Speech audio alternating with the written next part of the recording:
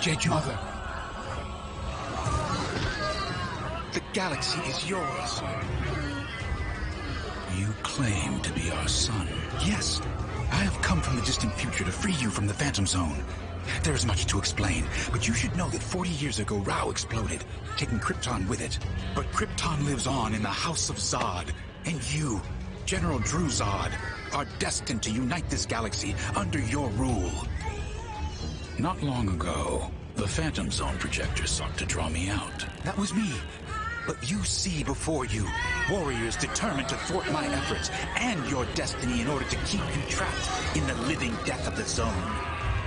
And you see that as your loyal son, I have gathered the resources to bring them all low. Even this one, Kal-El, the so-called Superman.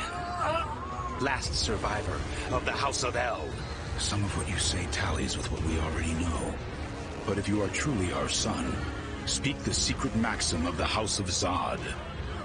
From the will comes strength. From strength comes the will. He is our son. Of course he's our son, Drew. He has your eyes. Follow me, and I will bring you to a world under a yellow sun that will grant both of you power unimaginable. And with that power will come the true ascension of the House of Zod.